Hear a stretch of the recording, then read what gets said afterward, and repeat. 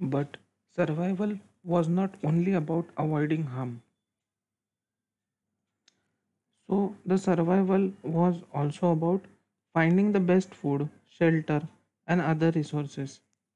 It makes sense that certain habitat would trigger a natural bath of happy hormones and that our brain that our brain would acquire the easy ability to learn this in the same way we learn to fear snakes and spiders. So we were learning to fear snakes and spiders. Going beyond that, our ancestors also had to learn how to recover from stress.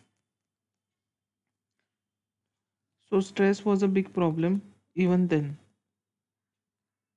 After they were chased by a lion or dropped a precious tubber over a cliff, they had to get over it in order to be welcomed back to the tribe.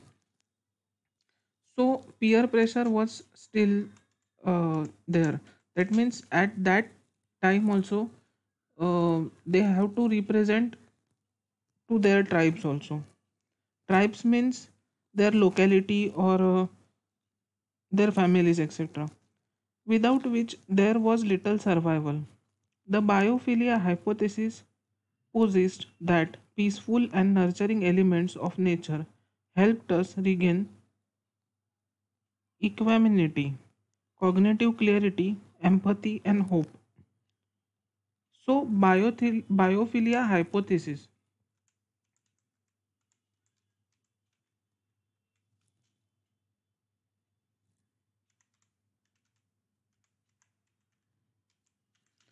So, biophilia hypothesis posits that peaceful or nurturing elements of nature.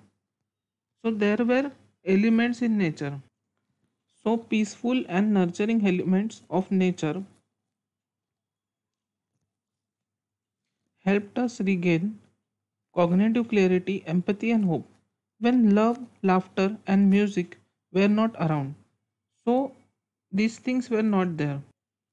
So, love, laughter, and music was not around. There was always a sunset. So, sunset, we are attached to sunset from that time, uh, from ancient times.